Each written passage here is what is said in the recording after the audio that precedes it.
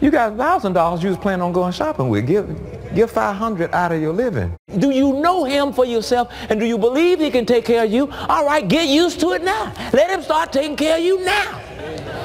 All right, Creflo, let's play that game. Why don't you stop taking donations right now? Hey, you think he's able to take care of you, right? So let God take care of you now. Why are you accepting all this money from humans, right? People are going to let you down. That's the kind of stuff that Creflo comes up with.